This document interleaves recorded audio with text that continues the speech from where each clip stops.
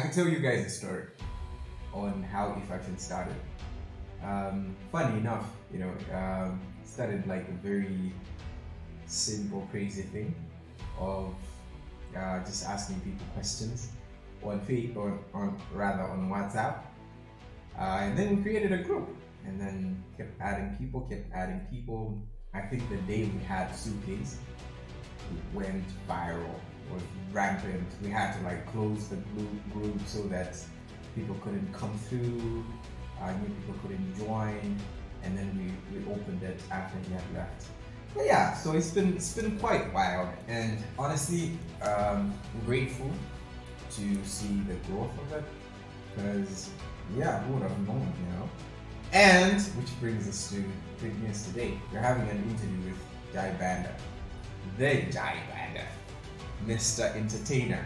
I am like, my mind is blown right now. I'm anxious, but at the same time, I'm really excited. Hello, everyone watching. Welcome to another episode.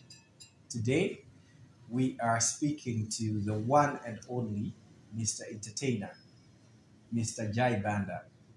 We are currently in his office, as you can see. Mr. Banda, thank you so much for the honor. I am really delighted. As I stated, I've heard so much about you, and finally, having this conversation is such an honor. Please, sir, just take us through a bit of background of your story of who you are, so that for the person who doesn't know you, that they are acquainted with you. Who is Mr. Banda, and where are you coming from particularly? I'm so honored to be here, actually. I'm actually very happy. I mean, yes, it has been a long journey for me. I was born about 6 decades ago in the then Rhodesia, Yeah. in Salisbury, born of migrant parents. My father and mother came from here, and because of looking for greener pastures, my dad went to Zimbabwe. I was born there. I grew up actually in a township they call Old Highfields. That's Zimbabwe. Yeah, that's in Zimbabwe. It was Rhodesia then. Of course, now it's Zimbabwe. Yeah. I grew up in Old Highfields. I went to a school called Chipembere Government School. Chipembere means rhino. That's the government school I went.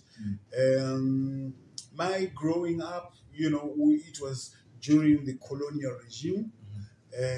Rhodesia, as it was then, full of whites, Yeah. So I was brought up actually being acquainted so much to white Rhodesians. I did my primary school there at Pembere Government School. After doing my primary education, I went to secondary school, a boys-only secondary school in Zimbabwe. It was called St. Mary's Secondary School. Yes. But what I remember most about my growing up is I was brought up within the same vicinity of the musical icon whom most of you know, and that is Oliver Tukum Tukudzi. Oh. Yes, wow. Yes. Where I used to stay, it was just 5 houses away. Themselves just across the road, and basically his young brother called Robert Tukudzi was a close friend of mine. We grew up playing together. There's a reason why I'm introducing that aspect of the vicinity of where I was brought up. After secondary school, what used to happen then is, before you could go to university, you had to join the National Army of Rhodesia. Really? Yes. Before you, it was mandatory. Yes, it was mandatory. You had to join the army, so that you were in the Rhodesian army, fight alongside whites against the guerrillas then. The guerrillas who were based in Mozambique and Zambia, with Robert Mugabe leading ZANU in Mozambique, and Joshua Nkomo leading ZAPU then in Zambia. ZAPU is Zimbabwe African People's Union, ZANU is Zimbabwe African National Union. They were fighting for the liberation of Zimbabwe. So in order for you to be allowed to go to university, you had to join the Rhodesian army of the then Prime Minister called Ian Douglas Smith. Without that, then you couldn't really go to the University of Rhodesia. Now myself, I had an advantage of having been born as a Malawian, from Malawian parents, and I had a Malawian passport. So what I did, I had to leave Zimbabwe, to Rhodesia then, to go to Lesotho, to the University of Lesotho. I went to the University of Lesotho, where I did my first degree, and I got a Bachelor of Arts in Law degree at the University of Lesotho. That was, I went there in 1977. Wow. And a while back. Yes, and I was there until I graduated in 1981. You see, the beauty is the time when I was graduating, that's also the time when Rhodesia was getting its independence to being Zimbabwe. In 1980, Zimbabwe got its independence. And I'm so proud to say that I and the others, we contributed a lot to the liberation of Zimbabwe. When we were at university, we are amongst those students who would demonstrate and go and invade the British embassy. With arms? No, unarmed. Unarmed. Okay. Yeah, just singing liberation songs. The Sarafina type. Yes. I was actually involved in that. If you've heard of people like Steve Biko. I know Steve Biko. Yeah, he died when I was at university myself. Wow. We would join South Africans in the demonstrations which they were doing. In fact, we were fighting alongside the South Africans who were also fighting for their liberation, from apartheid. So for 4 years, I was at the University of Lesotho, where I got my Bachelor of Arts in Law, in Law degree. And the idea was, that time, when I finished my degree in 1981, I was not going to go back to Rhodesia or to Rhodesia if the independence had not been granted. We were going to go to Mozambique to join the liberation struggle. That was what was happening. Students, when they finished, instead of going back to Rhodesia, they would go to Mozambique to join the army, or they would go to Zambia, or they would go to Tanzania. Right. So fortunately for us, when we finished, independence was there, where it been granted, it was obtained in Zimbabwe. Right. So after independence, Independence Day, that's when the king of reggae, Bob Marley, came to Zimbabwe and performed. Yes. Africans are liberated in Zimbabwe. When I went back to Zimbabwe, I worked for 1 year. And then later now came back to Malawi. I came to Malawi. I used to work with a firm called Bazooka and Company lawyers. Bazooka Muhango, a very well-known lawyer in Malawi, is retired now. He helped me settle in Malawi. And whilst I was working with him, the other aspect, the musical side now, is when, in my view, Malawian music was not known outside there. Outside the borders. Outside the borders. Right. The musicians, there was nothing like really music with a Malawian identity, which people would identify and say, this is from Malawi. Unlike where in Zimbabwe you hear that, Oliver Mtukudzi is performing. I mean, the music, you know that this music is from Zimbabwe. Yes, you know, that's definitely even South Africa, you know that music is from South Nigeria Africa. The same. Tanzania the same. Yeah. But Malawi, you know, it was identity crisis. Yeah, identity. Which I mean, ever since we started, I don't know if we've got an identity now, but I doubt. I doubt if we have achieved. So my lifetime goal was to assist Malawian artists. You know, as a lawyer, I thought that whatever funds I would get, I would invest them in my passion of music in assisting Malawian artists. What really inspired that? Because it's not an everyday goal. Yes. Yeah. What inspired that? I mean, I can only say one thing: it's the passion. It's the something in my blood. You know, it's perhaps a calling. It's a calling which I was just called that you should do this, because I said to myself, if I don't do it in Malawi, who else is going to do it? And I look back, you know, 34 years ago up to now. If you are going to ask anybody who in Malawi has done what I've done in terms of assisting artists, I will tell you there's no name which can be compared to mine. I'm not even boasting about it. Yes. I will ask. No, we know. We know the facts. Who in this country? I think everybody knows the facts. Has done that, who has been consistent, someone who is educated, someone who has taken his funds, you know, not doing it for profit for the past 34 years. I would ask, mention one person, you know, you will not find anybody. And that I challenge, because others will do it, they fall along the way. Others who have tried to do it, come up with promotional companies, but they all, you know, sink into oblivion. And there's only one name which has stood out, and that has been my name, Banda. Mr. Entertainer himself. So, sir, before the camera started rolling, you were saying that you studied this, but then it was not profitable. You weren't getting anything out of it. Well, how did you, first of all, maintain it long term?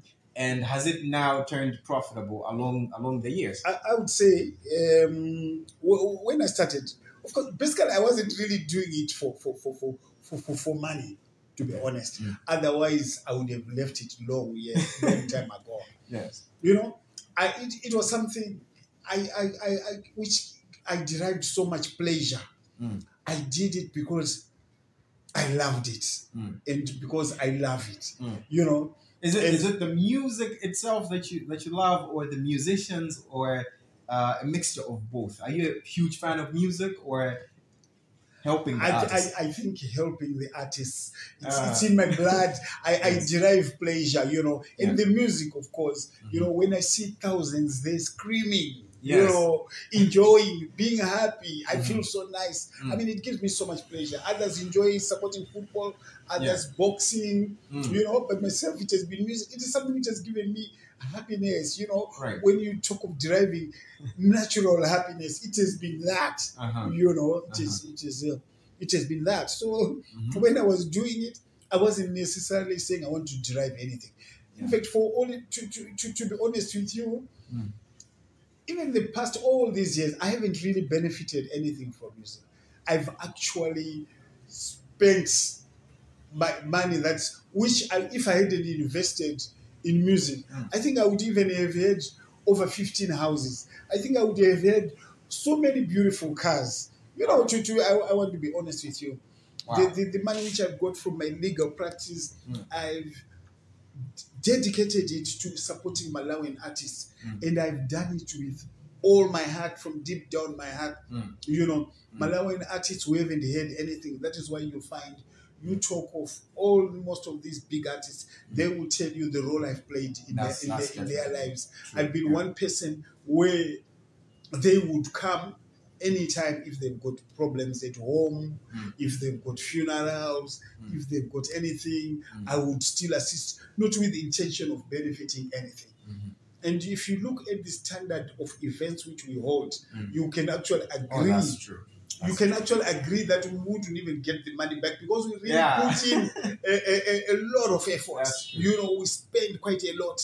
And the money which people pay at the door, it's not enough. It's not enough. To catch cover, everything to catch up. But when we do something nice, you know, I mean, there is that happiness that yes, I've done this. At least I've made a difference in my in my country. Now, for you, having sponsored all of this and helped so many people, yes, do you think there is now hope that you're looking at and you're saying, you know what, the music industry is now taking shape, we've done a good job, these people have set themselves, and now they are on their way to becoming like the neighbors that we're comparing them to? Yes. Do you think there is I suppose we are getting to that now. Yeah. You know, I suppose, I mean, like, now I'm not active in the promotion of music. Yes. Myself personally, I've handed over to Nderai. Yes, yes. And you'll agree with me, all the events he's doing are quite good events. And I think we are getting to what we wanted, that Malawian artists should be on the map. I mean, you can see now there are Malawian artists, even though they are being called by fellow Malawians outside the country, but they are still going, and we are on the path, right direction. That they will do quite well. And we have also seen Malawian artists are now no longer just playing copyrights, you know, in their events. They are playing all their own songs, and you can imagine they are having their events where just Malawian music is being played without playing copyright songs. And I'm happy and say that that is a dream which I had 34 years ago, that it should be like that. The only thing which is left now is for us to have an impact outside Malawi, outside the borders, cross-border, and that we should have music with a Malawian identity, that people should be able to say, this is music from Malawi. I mean, music from Nigeria, once it's played, you know it's from Nigeria. It's Nigeria. South Africa, you know. You know, Zambia, you know, Zimbabwe, you know. But ourselves, it hasn't been like that. And that has been my dream, that at least if we can build that, you know, and I think the young generation, they are trying, and I believe it's just a matter of time before we have a big artist from Malawi like Diamond, you know, like, you know, even Makazi, those kind of artists. I think we are getting there, where Malawian artists will now be invited outside by foreigners. Because as of now, you find Malawian artists are just being invited by fellow Malawians. So it means we've still got some work to do. Wow, that is amazing. Yes. And have you ever had moments where you've played conflict of interest with what you're doing as a career, as a lawyer, and finding yourself also as a promotioner? Have you ever had those moments where these two things are tagging? You see, years back, people didn't even believe I'm a lawyer, you know. Because, understandably so. They never even believed I'm a lawyer, because they never thought lawyers would promote musicians. You know, I've faced a lot. People have said so many things, you know.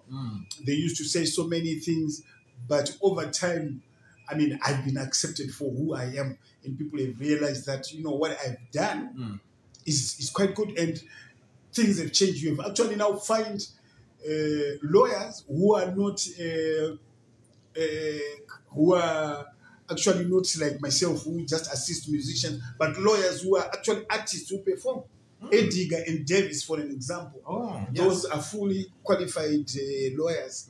You know, Ambokile Salim, you know, and just to give you Emmanuel Teo, you know, good musicians, you know, who actually perform. You know, people have accepted that lawyers are also human. They need entertainment. And there's really nothing wrong if you promote music. I mean, if you're going to do your job well, there's really nothing wrong with that, so long as you keep your integrity. I've done high-profile cases myself. You know, I've acted for Dr. John Chapon. I've acted for Dr. Bakiri Mulus. I was inspirational in Malawi. I'll give you an example. In the establishment, I mean, in the enacting of the legislation of money laundering. And there is no way Really? in Malawi you can talk about the law of money laundering without talking about Banda, because I am the one who initiated that money laundering, I mean, be enacted as an offense in Malawi. I was the one who was instrumental in the establishment of the Financial Intelligence Authority in Malawi. I am the one. Even during that time, some ministers then were objecting to the Financial Intelligence Authority being set up. You know, Yes. I'm the one who has done that alongside, of course, at the same time still doing the assisting artists. But I have done all those things. So there really hasn't been any conflict. I mean, it has been there on Fridays, having an event. On Monday morning, we're in You're court. In the office. Court arguing. The only thing is that I've just worked so hard. You know, I've just worked so hard. Yeah, to be I can able imagine, to because I've that's just not an worked easy so thing hard. to do. I've worked just so hard. Yeah, where and lawyers have to, I imagine, have to study a lot and consistently as well. Yes. And at the same time, you have to be maintaining, looking over artists. Yes. Otherwise, wasn't that hard for you to put together? No. It was just a hard work, you know, hard work on both sides. One, I had to maintain. This is my own law firm. I had to maintain the law firm. If clients don't believe in me, then I wouldn't have clients. I would have closed this law firm a long time ago. That's true. You know, I would have closed it. You know, but people believe in you. You know that you can do it, despite the fact that you like music so much. I mean, people know that when it comes to your job, you do it. Yeah. When it comes to doing something musical, you will also deliver. I will tell you, the corporate world now in Malawi would love to work with team entertainers. I mean, true. Talk of just last week, FC Bank, First Capital Bank. Yes. Talk of Castel. You know, so many artists. Malawi Broadcasting Corporation, they've worked with us for their events. So many different companies. So many different companies. That is amazing. Yes. And speaking about your own profession now, yes, you seem quite a smart person, you know, and which is weird, because people would have the misconception of thinking, look, if this person is so interested in in Malawi, we have this misconception of equating people who turn to music as if and it is a school you know, they are not good with school, then they are turning to these other things. Yes. Even the same artists that you support, haven't you ever had that that controversy where let's say in court, a client is like, nah, this person, no, I can't work with him because it doesn't seem like he holds a sense of seriousness because of your association with music? I haven't really had that. You know, I haven't really had those conceptions, because the time when I'm engaged, the kind of work I do, I mean, people believe in me. That is why you have found even the more money laundering cases I've been engaged. You know, quite a lot. I mean, I'm published. I've contributed to about 5 books where I'm published. You know, in regards to money laundering, and then that shows. I mean, seriousness. That's true. You know, and if you are being engaged by high-profile people, I mean, what does that? What does that show? That's amazing. And what do you think is the landscape now in this country where, because one of the other things that we were talking about when we were coming here is how many of the Malawian stories are not being told. Stories of people like yourself, stories of people like Bagili Muruzi, where we have these people who have done so much for this country, have contributed so much, yet we look towards foreigners more than we look towards our own. You know, I was speaking earlier on that we have documentaries made like The Men Who Built America, but we don't have documentaries like The Men Who Built Malawi. You know, now what do you think is your role now that you've handed over the company? Yes. What are you now actively doing on the ground to say, okay, this is what I want to give to the younger generation that is coming up? Because now you're not actively involved in doing that. You see, what I've done myself, I've imparted my knowledge also to lutarise so that the legacy lives on. Yes. You know, I'm there always. I'm always guiding him. You know, giving him advice to take. I mean, the company forward. And one thing which I've always emphasized, even to the young generation, is there is no substitute for hard work. Wow. You know, there's no substitute for hard work. If you have a goal, if you work hard enough, you will always achieve. I mean, for myself to be known, even to be respected in the legal field and the entertainment field, for people to accept me, it has been a long journey, hard work. I mean, the thing is, if you fall, please, you must know that you can always rise again. Don't take, if you fail, don't even get worried that you have failed. It should just make you stronger to try and get up. Because it's a long, long road you're traveling. Yeah. But what you should do is you should keep on trying. And if you keep on trying, you'll get there. There will be obstacles on the way. You know, people will, I mean, myself, I've seen it all. I've been insulted a lot. I've had wars, even with artists, wars with lawyers. But, you know, here I am. And, I mean, you can believe that the recognition now, like to me, with artists, I am very well recognized. Yeah, and respected a lot. I've been given lots of awards. The only thing the only thing is I've never been recognized by our own government. You know, for the role I've played. You know, exactly. in this jurisdiction. One, I'll just give you an example. Even in the aspect in the legal field, in regard to the money laundering aspect, in the entertainment field, what I've done. You know, I believe that what I've done is actually very, very big, and it can never be replaced. Wow.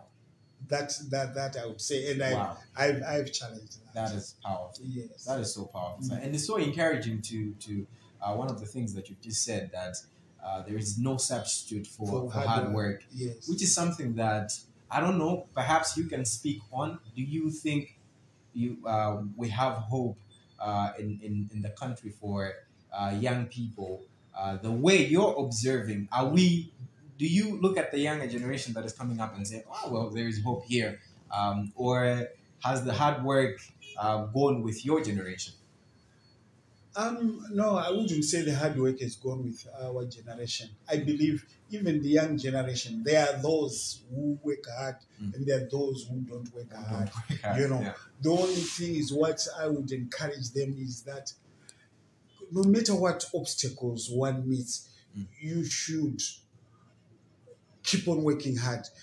You know, to achieve your goal, you can fail for 20 years, you can fail for 30 years, but if you continue, I'm telling you, you'll always get there, no matter how long it takes. Myself, I look at myself, you know, my life, I've struggled a lot, you know, to get where I am.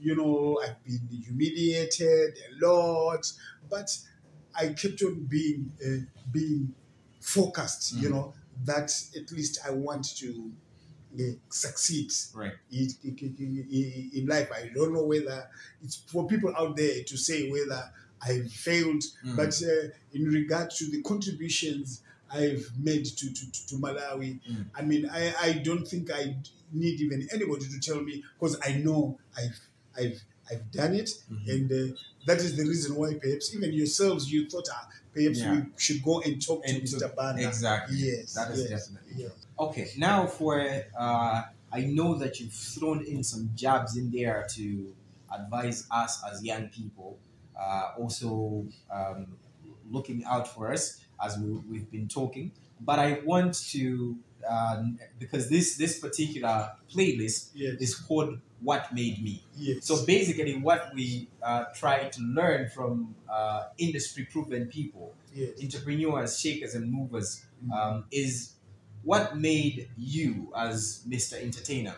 That's the first thing, and then 5 things, 5 highlights. We call them high 5. 5 things that you think these are the most important things that contributed to my success and building the person that I am today.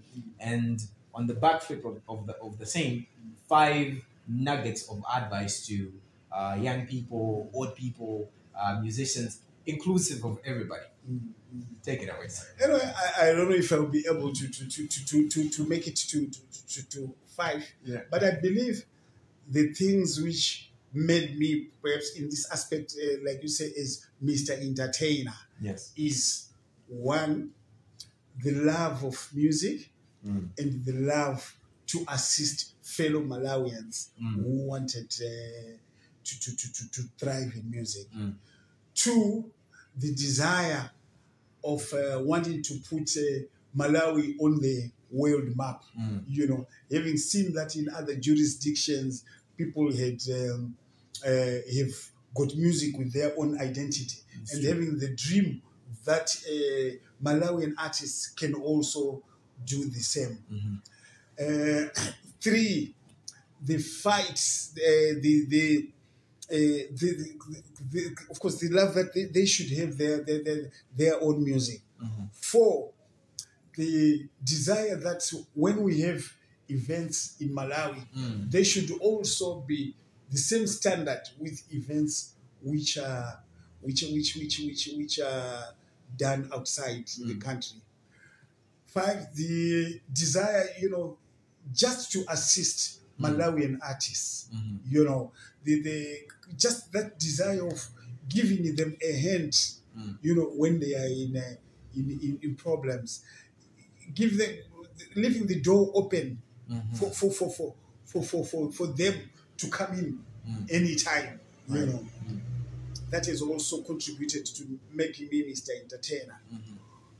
5, I would say the desire that of just wanting to fight on, you know, when you encounter problems.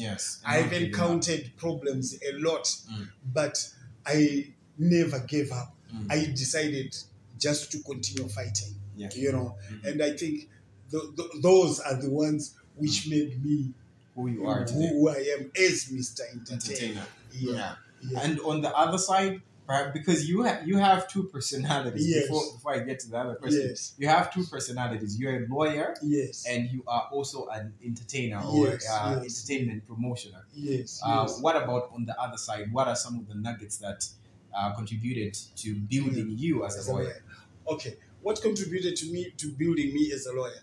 First, of course, I must commend my late father. You always wanted me to be a lawyer. And father number 1. Yes, I wanted to live his dream that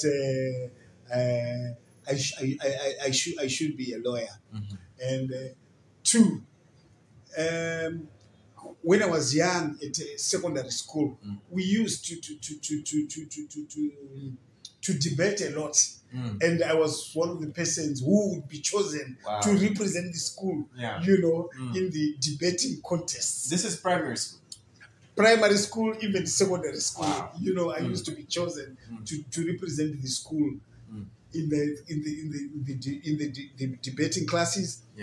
And even when I was doing law at the University of Lesotho, when we used to have these moot courts, you know, I would be one of the ones who would be chosen to represent the university. So that encouraged me to also to be a lawyer. And the fact of wanting to save, you know, this fact of that everybody's presumed innocence, you know, until proven guilty. Until proven guilty, because sometimes what we see with our naked eyes is not. Is not it. So I used to be fascinated with those things. And growing up in Harare, we had television, and when I used to watch lawyers arguing, you know, I used to admire that, and it also encouraged me to be a lawyer, and I wanted also to make a difference in society, you know. And I thought being a lawyer, one would make a difference also in society. It is a profession which is well respected a lot, you know. Yes. Amazing. Now for the last part, sir, Mr. Jai Banda, the entertainer himself, leave us with just 5 nuggets of advice. Now these are pieces of advice if you were as a father of this country, as a father of music promotion, someone that the whole country should be looking towards, you know, in respect. What are the 5 things that you would say if I were to leave my children with these 5 things? I think this would be sufficient. First, you have to work hard. You know, I would encourage that whatever you do, work very, very hard. 2, you should be kind. Wow. You know, be kind. Learn to help others. No, don't just look upon yourself and be selfish, but learn to help others. Be kind, you know. 3, also be humble. Wow. You know, be humble. Humility is good. No matter how educated you are, you know, be humble. I mean, you meet street kids, don't try and show off to them. You know, you are educated, don't try and show off. And, you know, learn to be humble and listen to advice. Also, listen to advice, you know, from your elders, and respect your elders. And last but not least, always praise God, you know, always believe in God, and always have faith that you will succeed in whatever you want to do. Yes. And of course, learn to forgive if people hate you. You should forget. Don't keep grudges. You know, learn just to move forward.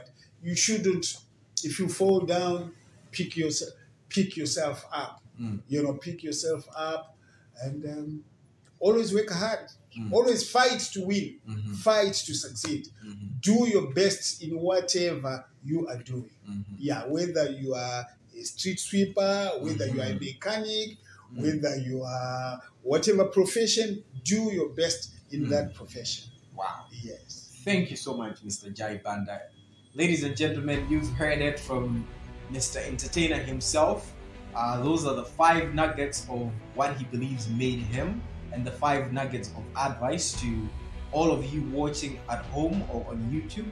Mr. Jai Banda, we really thank you for your contributions to this country, your contributions to music itself, to artists, many of them who we've seen their testimonials, who keep on saying, I would not be here today if it was not for this man. Thank you so much, sir. This country honors you, and we honor you as well. Thank you. Thank you so much.